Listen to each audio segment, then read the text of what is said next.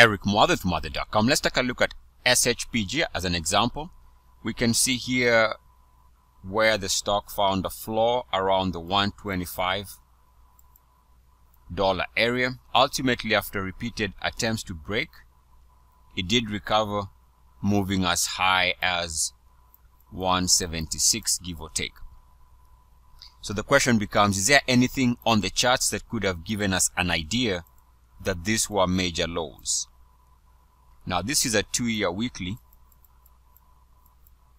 To be able to see this clearly, or at least have an indication where this was a major low, we have to go to the long-term monthly charts. Now on the long-term monthly charts, we can see here that there was a major low in 03, which corresponds with this RSI movement.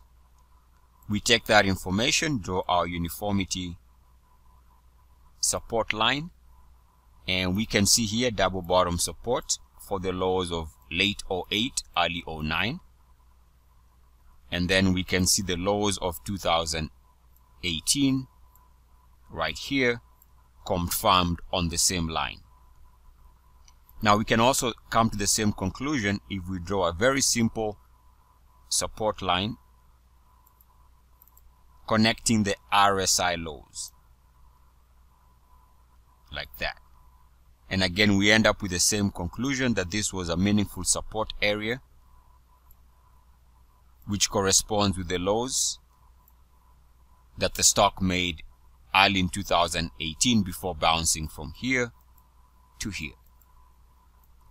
So again, the two lines, so we can see where we found that support. We got line number 1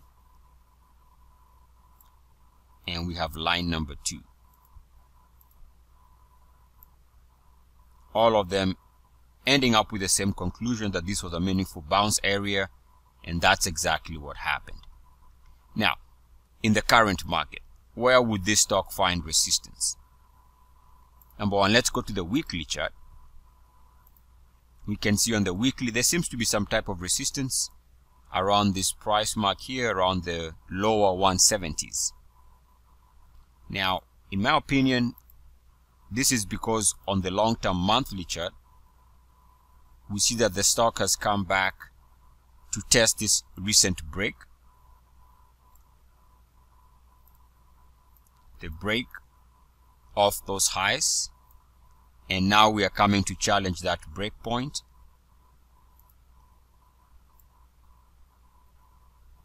So you can see that until the stock can clear and move above the red line, the more we confirm resistance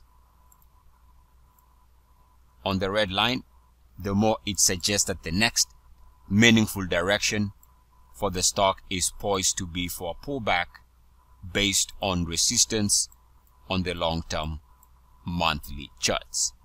And that's where you can find on the charts, that is, areas where there is some hidden resistance or hidden support. Eric Muadh from Muadh.com. As always, good luck, peace, and blessings. ESS.